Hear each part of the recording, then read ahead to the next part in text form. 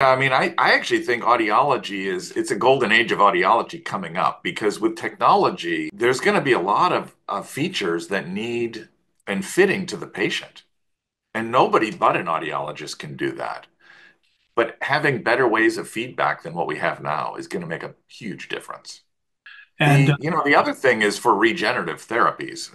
We're already starting to do gene therapy for some types of genetic hearing loss. It won't be, I don't think, very long before there's treatments to try to regenerate hair cells that are actually, doing something. The issue, of course, is in a mouse, you can kind of slice up their cochlea and look to see, well, how many hair cells were they missing and how many have now grown with the treatment? You can't do that in your patient.